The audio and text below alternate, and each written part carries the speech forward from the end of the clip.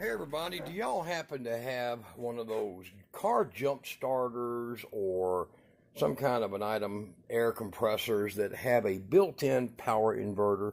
Sometimes they're 150 watts, sometimes they're 200 watt. In this case, this one here is 300 watt, and a lot of the Schumachers and older craftsmen would have one of them that's 500 watt. And I'll put a link below to some of those Stanleys and other ones. The Stanleys are the best. But this one here is an off-brand. It's actually the same branded as this over here. It is a Voltec, right here, Voltec. So Voltec produced some really, really good stuff for quite a few years. Then, like a lot of companies, they sold their name. They didn't sell their quality. And now, no good. So this thing here is about 8 years old. Of course, when the 18 amp hour battery dies in them, you can either buy a $50 battery or you can buy another one of these for 70 bucks. So you know the story. Then it's a hassle to replace the battery. They have changed the battery cases a little bit, so even the UB1850 battery or 1800 battery, they don't work as well. So let's look inside of here, because this is a process about salvaging. Now, sitting in here is a outlet plug, a power switch, which I've removed the power switch, and a on and off light, and here sits a 300 watt power inverter. Now, one of the things that we have to do, because we have no choice, is to remove the items on the back so that we can get this pulled apart in its entirety. So here is the power light, and you can extend that cable, but it looks like it comes at a pretty good length. And here is the power cables. Now, these might be, I'm not going to guarantee it, polarized. It does have a polarized plug on it. What we're doing with this is we're actually going to put this in my wife's car.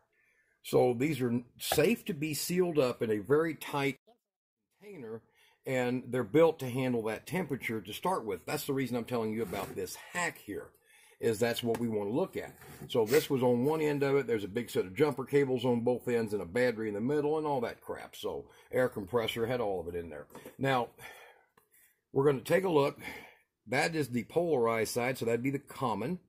They don't have a ground, note that, but you can ground that if you choose, but you don't really need to for a 300 watt item. So, and there's the hot side. So what we're going to do is we're going to take the hot side, we're going to cut it first, and we'll go ahead, and this has been sitting for about 5 years. I'm doing a video right now, not even knowing if the damn thing works. All right, so that's the hot side, and I'm going to go ahead, and it might not be the hot side. I'm sure they probably guessed just like I'm doing when they assembled it, because in this category, it doesn't really matter. All right, so we're going to go ahead and get this, and we're going to isolate it off. Now, when we reuse this plug, we will reuse that plug, and we'll mount it in her dashboard. We want to make sure we have everything as accurate as possible. So this one here would be the negative side. We want to mark them off just in case you don't know. Go ahead and bust them off of there and get these wires stretched out. Now here's the power cables on it. And all this requires is a 30 amp fuse, this one here. That's a good enough location, if you see here, for me to get a 30 amp fuse. Let me pause this right quick and I'll grab one. Okay, as you can see now in the video, we have a fuse link. We have two butt connectors. You want to use a good quality, don't use bad ones. And we have two pieces of shrink tape pre-sized for my need. Now, what we're going to do is we're going to take the red wire and we're going to cut it back about probably 3 inches in this one's case. We want to make sure that we have plenty of space. Now, this is nothing but about 8 gauge. It doesn't need to be anything more than that. So we'll strip that back, and you can see it's tinned copper. And it will fit in the number 12s. Give it a little twist, like that. And we'll put a heavy crimp on it. Now, this doesn't pull that much. 30 amps is not going to be anything to worry about in a butt connector. You don't want to ever go over 50 amps in a butt connector, because they just can't handle it. And then here's our cord. Now, this one's 10 gauge. So what we're going to do is we're going to actually cut it fairly short for the purpose. We don't want to end up with any problems in that neighborhood. Now, let's see if my shrink tape's going to fit properly, and it will. Let's get it all the way down. Our main goal is protecting this from itself getting hit by anything and knocked loose. Now I'm going to take this and go ahead and strip it back a little further, and I'm going to put a real tight little bend in that with my fingers so that it fits real snug inside of that butt connector. We'll get in there and kind of work it in. Now it's in there good, and I'll crimp that down. And you ain't got to worry your 30 amp fuse on here, or 35. You can get a 35 amp fuse for them. 35 is the accurate number for handling this. We're going to do the same over here and cut it short. The shorter the run, the less resistance, and we ain't going to have to worry about none of that.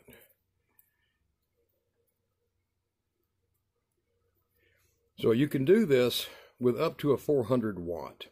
Higher than 400 watt, you're going to have to work over here, and you're going to have to start using different style fuses, like maxi fuses, A&L fuses of different types, and in this case, I would use just the mini A&L fuses with the safety body on them, because it's inside your vehicle. All right, so we have that. We'll get this tucked up in there. Make sure it goes in there and don't have any wasted wire effect.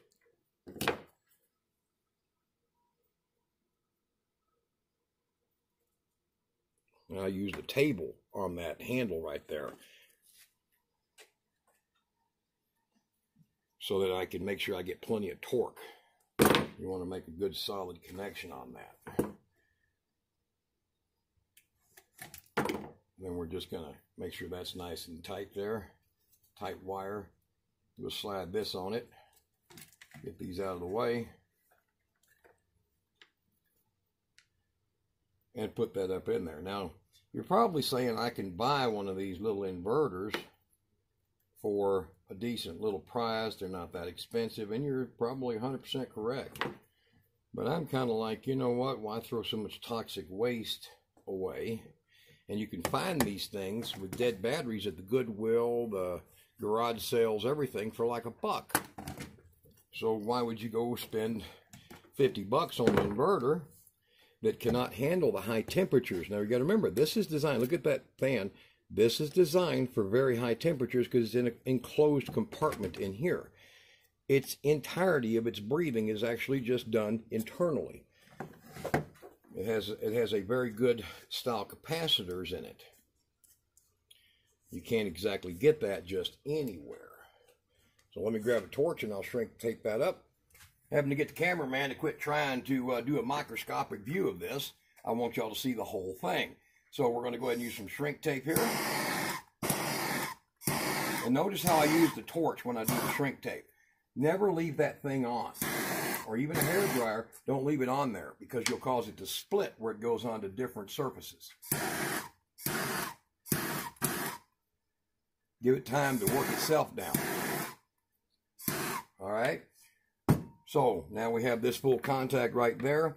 We've got our two power wires there. And we have pushed and removed these out of here. So now we have that where we can take these off and use clips. And that's what I'm going to do here for now. It's not permanent. We will move up to a full soldered joint on this.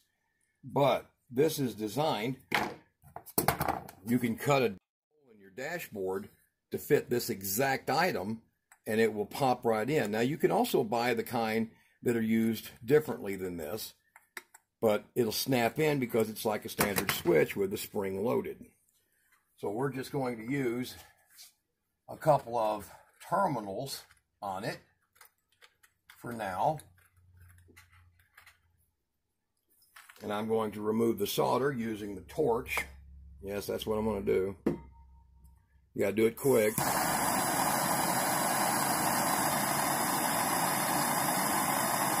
Yeah, I see some melting. Knock the solder off. Nice and clean.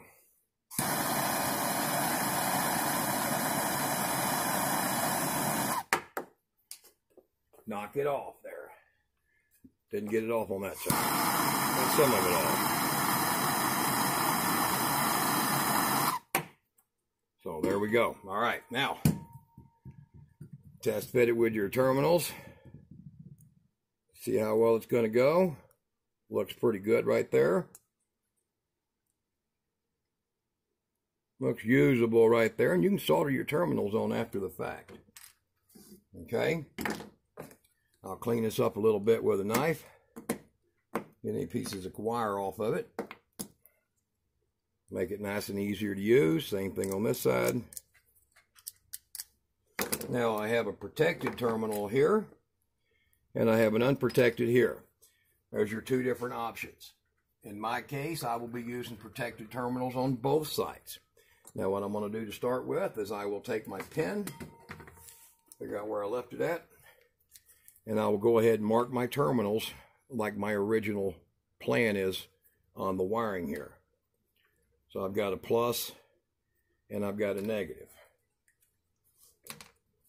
We already know that the positive is the narrow one. So if you ever wonder about this in your house circuit, polarized means the common's the wider blade. That's the plus on that side over there. So we'll get this starting with the plus. Get this cleaned back a little nicer.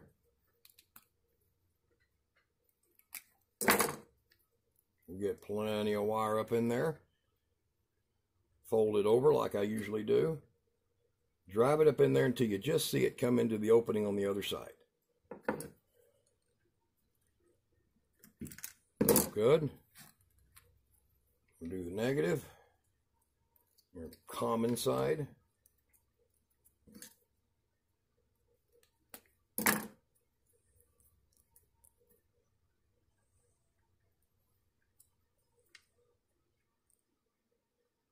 Same thing, get it just up in there to where you can see it come through to the other side, and give it a good firm crimp.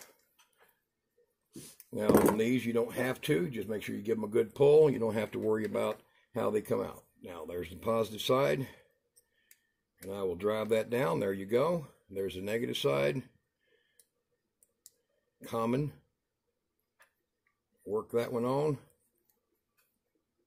And now we have the outlet that can fit in your dashboard right there. The power switch is the same thing, but you'll notice it's not threaded. Many of them are, but it's not threaded, so what I would be doing is replacing it with a standard switch, a toggle or a rocker switch that can handle 20 amps. 20 amps is all you need in all reality for this, because this is just a switch circuit.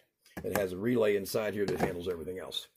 This you can mount on the dash, or you can find a different 12-volt source and run that to a light that tells you it's powered on. So we're going to go ahead and hook this up. This will turn red if it's in fault. It'll turn green if it's in run mode. You can take electrical tape and tape this up real nice if you like. And over here, we have a lamp. If I can get Daniel not to try to film the screw heads, we'll be all right. We're going to lay everything out, and then I'm going to pull power from my 15 amp testing circuit that I have overhead. This is where I test a lot of my items in here. So we're going to clamp onto there. Now there's no fuse in yet. I will put a fuse in, and if we blow the fuse, we know there's a problem right from the start.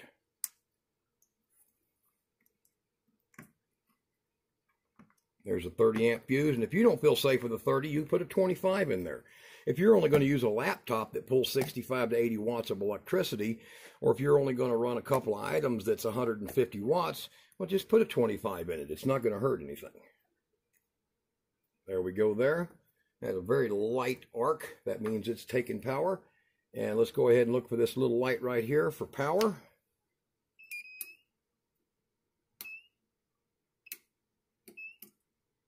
Maybe not have good enough contact points here. One thing about DC current, you want to make sure you got real good contact.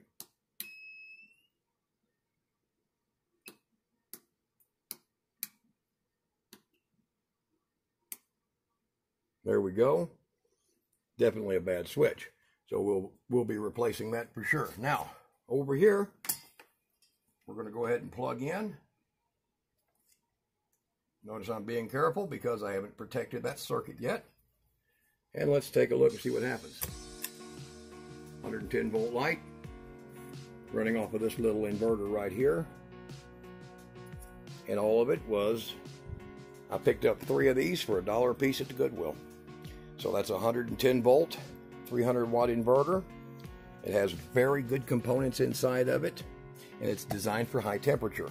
It even has a few mount screw holes, you'll see here, to where you can bolt it up under your dash, but make sure you do leave it breathing room. And there you go, guys. Save it, don't throw it away. Look how simple. That's why I have all this extra stuff right here, and that's what we do. So, not too bad, huh? It powers it fine with what we have. All right, y'all be good.